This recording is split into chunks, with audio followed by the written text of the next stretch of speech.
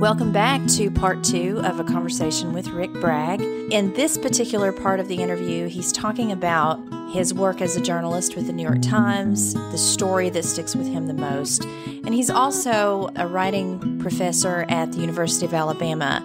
He calls himself a fake professor, but he's going to offer teachers and students his number one piece of advice for becoming a good writer. Hope you enjoy. Hey, if you're enjoying the podcast and you want to join our Facebook community or our Patreon community, please follow the links in the show notes. You can subscribe on our Patreon community and get bonus content and early access to episodes. Another way you can support us is by purchasing the Talkin' Appalachian desk calendar on Etsy. It's one word or expression a month for 12 months. You get 12 Appalachian words and expressions, and you get to support the podcast at the same time. And it's still early enough in the year that you can grab a calendar for yourself or a gift for someone else and enjoy it all year long. And that's on Ivy Attic Company on Etsy. All the links will be in the show notes. All the links are on our Facebook and Instagram communities. We're also on YouTube now, so please go on over there and subscribe, and you'll get our podcast episodes plus Southern Salon podcast episodes. Thanks, everybody, and keep talking Appalachian. You covered some pretty powerful stories when you worked for the Times. What's the one that sticks with you the most? You know, that's really hard to say. And if you ask me this question tomorrow, it'll be a different answer than today, because it all depends on what has resurfaced, in your memory. I don't think I can't say this about reporters. I don't get to speak for them. I don't think that it's right for me to say, oh, it was so awful on me. Because at the end of the day, or the end of the week, or the end of the month, or sometimes at the end of 3 months or 5 months, you get to go home. Unless it is a tragedy like the one that has happened just recently. Sometimes reporters don't get to go home. And more, I can't even tell you what how much respect you have to have for those people. But at the end of the day, in Oklahoma City with 167 people dead, I get to go home. At some point I get to go home. I may have to go back, but I get to go home. And then there are all those people there who, like the lead of one of the stories out of Oklahoma City was when they convicted Timothy McVeigh, but they did not yet execute him. I never believed in the electric chair or lethal injection until then. And because I talked to so many people. And the lead of one story was after he was convicted, there was no real relief for them because he still walked this earth. So the lead was after the blast, they learned to write left-handed, to tie just one shoe. They learned to look in the mirror at faces that made them want to cry and to cry from glass eyes. They learned in houses that once rang with the sound of children to stand the silence. And they learned to sleep with pills or to sleep alone. But mostly they learned that any kind of healing would only come at the edge of McVeigh's grave. That will always be bad. I was in New York right after. I didn't write anything. I wrote one little short story after 9/11. 9/11 was just off the scale of our understanding. And then I went to Pakistan to write about the genesis of that hatred. And that would break your heart. I covered Haiti and awful times of murder, mutilation. But I think the one that sticks with me as much as anything was the Susan Smith trial, because it was small enough, even though two children lost their lives, it was something you could get your head around. And because of that, you couldn't get your head out of it either. And you just came to people that say that the people who write about this don't have feelings about it or aren't invested in it. It broke my heart. It broke everybody's heart. So I think that one, because of the darkness, the darkness of the human spirit, and to do that was it for me. But yeah, I could depress everybody in here if I kept talking. So you teach in the communications department, Until right? they raise their standards. What advice do you give students about journalism or about writing in general? It's a common question for... Well, first we got to get them to come to class. Then we got to get them to come to class and not play on their phone. You got to get them out of their cell phone. Read Dickens, read A Christmas Carol. What a beautiful time of the year to read A Christmas Carol, to read a moral tale, written for money, but a moral poem almost. Read To Kill a Mockingbird, one of the great moral tales of our time. Read Larry McMurtry's Lonesome Dove, one of the great adventures of our time. Read Eudora Welty's short stories, Where Is the Voice Coming From? One of the best things ever written on the civil rights movement.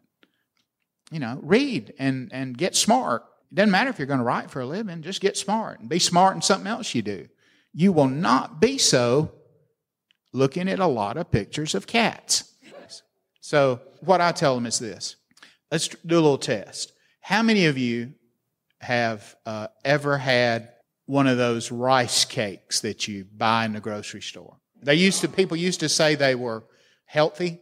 Did you enjoy the rice cake? How many of you have had sausage gravy on a biscuit with maybe a little side, maybe with some sliced tomatoes or some cantaloupe, right? Or something like that. Some scrambled eggs or 2 good fried eggs, some grits with maybe just a little tiny bit of not cheddar, because cheddar don't melt, but some good cheap American cheese, and maybe a little tiny bit of cayenne pepper.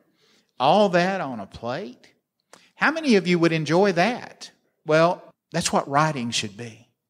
Writing should be redolent with color and imagery and detail. And I think a lot of people, especially in journalism, teach writing as though it should. And believe me, there's great debate over this. I'm sure they've used me as an example of the Antichrist in this.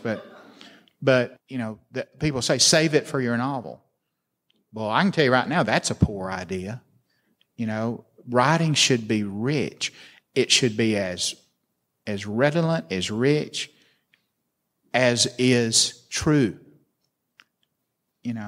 When you're a kid and they hand you the crayons and the coloring book, they say, don't color outside the lines. Don't color outside the lines, but inside those lines, it needs to be as colorful, as captivating as it can be.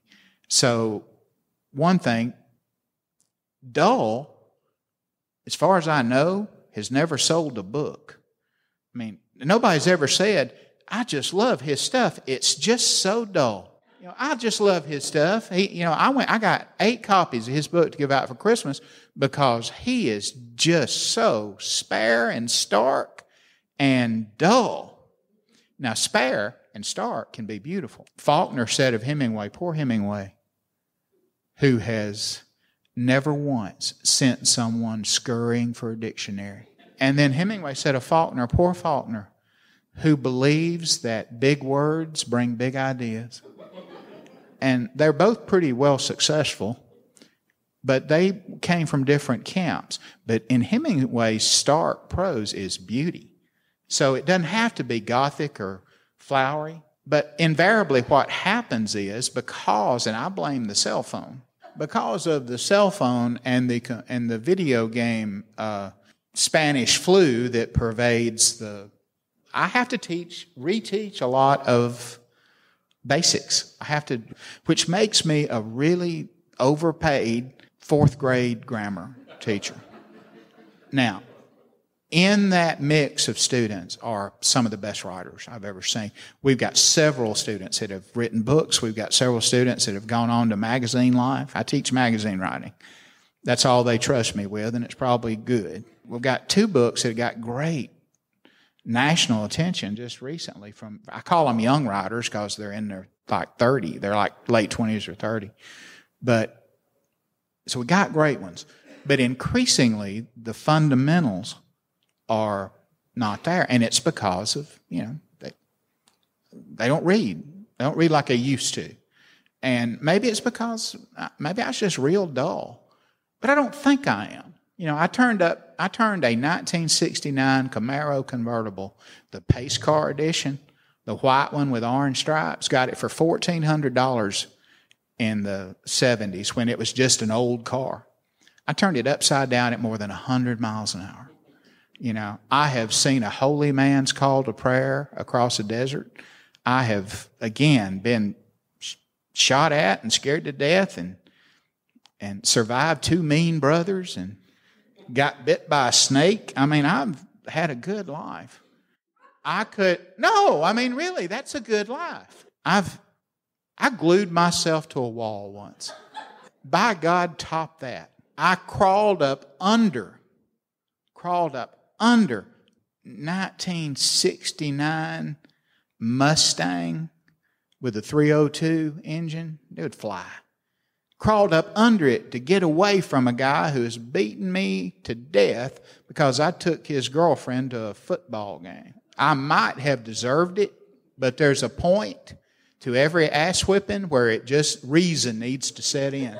I had a good life. I would not have had that life staring at a tiny screen. I just wouldn't have had a life. You know, A, go out and live some life. B, spend just a little bit of the time that they would spend doing other things, you know, to just continue to read. And it's funny because they want to write, you know. And again, I got to stress, and roll tide, we got some great writers. We got some of the best that I've ever seen. We've got some that may not be great writers, but they're going to be great professionals. They're going to make a good living in this craft, even with the craft being under siege like it is. And then I got a handful, every now and then 1 or 2, that if you stuck the flashlight in their mouth and clicked it on, the beam would come out the back of their head. And to them, we all say, bless their heart. And then we just go on. Sometimes, you know, just luck, happenstance, play such a big role in what happens and how you develop. And for instance, my older brother Sam worked 17 years in a cotton mill. He opened the bales of cotton with bolt cutters, and he wore what looked like a suit of mail, but to keep because when you cut the bands, they explode out with thousands of pounds of pressure, and they stab people. You know, he was stabbed right here and almost lost an eye, but it just happened to be that far down on the cheekbone. And he worked all those years because when we were children and my daddy and my mom split, and my mom had us walking down a railroad track with our clothes in paper bags, you know, to get away. My brother Sam, being 3 years older than me, immediately became the man. And he worked in a coal yard. He became the man. He cut the wood to heat the house. He is the man. But he heard some great stories. He heard them, and he will repeat them with prodding. But he's a serious Southern man, and he just, they don't think I have a job. You know, they think I don't know. I think they imagine me as Tiny Tim. Remember Tiny Tim? You know, not Tiny Tim from Dickens, but remember playing the ukulele and singing, "What tiptoe through the tulips with me." I think he thinks that's more or less what I do. And he knows I've been to... The greatest gift he ever gave me that showed me that he understood what I did was I had been badly... I was all right. But every now... a rock coming into contact with your head is a serious thing. And although I had hit him with many rocks as a child, but in a riot, it was a race riot in Miami, I got hit right here with a rock of good size. It was actually a chunk of concrete. It was a near thing. And that Christmas, he gave me a logger's helmet, and a bright orange logger's helmet with a plastic face shield. With just 2 words or 3 words for them riots.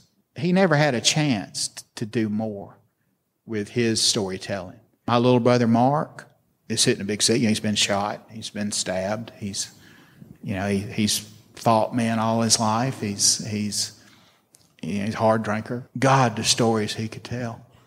But in his culture, it's more important that he be able to lay a straight row of blocks, he raises hogs, and he's got these 2 hogs, and he lives about 38 acres away from my mom's house. He said, "I think I'll get me some hogs." And I said, "Well, that's a good idea. Get you some hogs."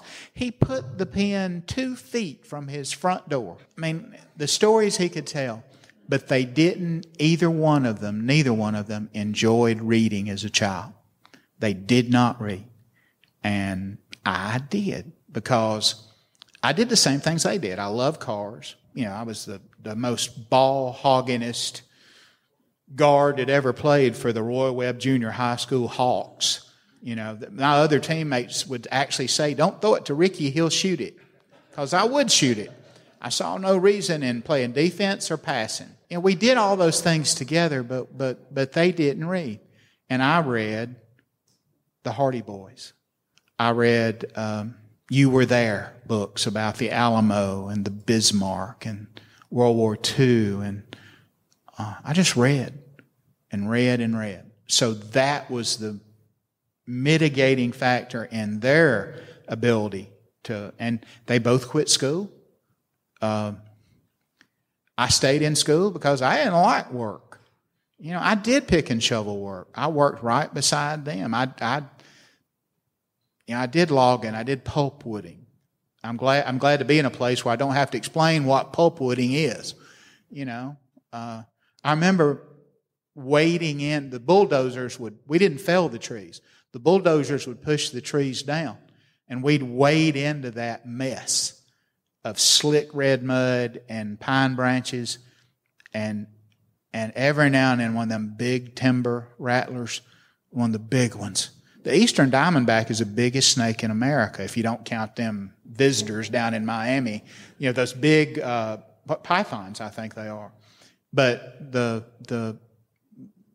one of those big eastern diamondbacks, you could see them. They didn't sneak up on you. You couldn't hear them because the saw would be running, but you would see them. And all you would have to do is hold the saw out, and they would commit suicide on it. We all did that. We all did those things. I just happened to fall into and it had to do with luck. I was the middle boy instead of the firstborn. If I'd been the firstborn, I wouldn't be sitting here. I just had more luck than they had. I didn't go to like New York City as a young man in my 20s, to walk through the village in a frayed button down and with holes in my socks, but fashionably so, and as I ate Campbell's soup out of a can and tried to write the great American novel. I couldn't afford that. I couldn't do that. My first writing job was at the Jacksonville, Alabama News, circulation 1400, I think. I got the job as the sports editor at 18 because the guy they offered it to first had a real good job at the Kentucky Fried Chicken. And he did not want to give up that good paying chicken job to take a lowly job like a newspaper. And then I went to a small daily, and I didn't finish school. I dropped out of school. And now you cannot do that today. Today, that scrap of paper is the key to the castle. That piece of paper is everything. But we're talking about the prehistoric era. We're talking about 40 years ago or longer. And I just kept moving, But what it teaches you is, A, the fundamentals. Not just grammar, but style. It teaches you to write on deadline. It teaches you to write in a hurry. If you miss your deadline, then you have no value. If you miss your deadline, then A, you're done. You miss it once, you might survive it. You miss it twice, 3 times, you're history. So you learn to write, I think. I would love to say the discipline was really good for you. But mostly I was just scared of my editors because they were all tended to be little fellas. They're mean. Little fellas will be mean to a big fella, especially if he's used a double negative. And as I got older and did those stories for different places, they began to cross that line, that threshold into more narrative. Like Twain. Twain crossed it, like that. And so it ain't nothing new. I still read Twain sometimes now just to get the rhythms. Well, it's kind of like dribbling a basketball or playing catch. The first time, second time you try to hurl that ball at someone, you're probably going to break a window, or many cases in my case. But it's a learned craft. How do you practice it? Well, you practice it by writing, but you mostly practice it by gleaning. I love that word, gleaning. If, for instance, and what often happens is young people will say, well, I didn't want to read that stuff. I didn't want to read that stuff. Well, fine. Try to graduate. But if your teacher assigns you Old Man in the Sea by Ernest Hemingway, it's only that thick. It is no damn skin off your nose to read Old Man in the Sea. A Christmas Carol by Dickens is that thick. You could read it in between changing batteries in your cell phone. But then maybe you do read. Maybe you read Charles Fraser's Coal Mountain, which is one of the most beautifully written books, modern books out there. Read poetry by Ron Rash about textile mills. Read Walt Whitman. Read Toni Morrison. Just read. The thing is that I think with teachers, obviously they want to expose students to good writing and good work. But maybe in the student's mind, the Harry Potter series hung the moon. Maybe in their mind. And if they read all the Harry Potter books, they can write. They'll be able to write because I think they're really well written. And, if they read maybe a thriller, maybe John Grisham is their ideal, maybe science fiction of any kind. I think that maybe teachers too, and believe me, I know better than to say, you ought to teach this way. Because I'm a fake professor. But if they want to read, give them an option of the things that back in my era we'd say turn them on. But nobody knows what that means anymore. But whatever brings them to the table, their finer nature, which I think can only be accomplished by reading. Larry Brown, a great Mississippi writer, he's dead now. He said, all the things that we worry about in our society, I feel, can be fixed by teaching our children to read. I cannot think of the great English writer who said, if you, and I wish I could remember his name. I got a coffee cup once because it had his name on it. But he said once that, and we're talking about the 1700s, all the hardship and the pain and the agony that piles up around you in a lifetime, all the problems with family or poverty or crime or just meanness or the darkness of the human spirit, all those things are unbearable to you and make you feel as though you are alone in the circle of that darkness, and then you read.